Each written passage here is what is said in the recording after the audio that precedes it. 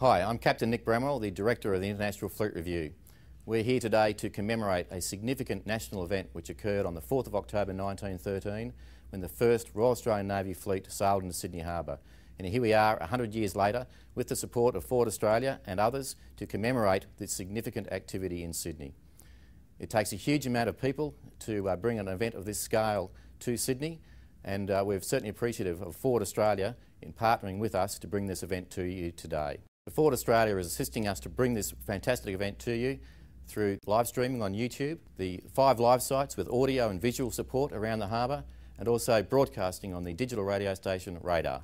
We appreciate the support that Ford Australia is providing to the Royal Australian Navy, and particularly in support of the International Fleet Review 2013. We hope that you really enjoy the show.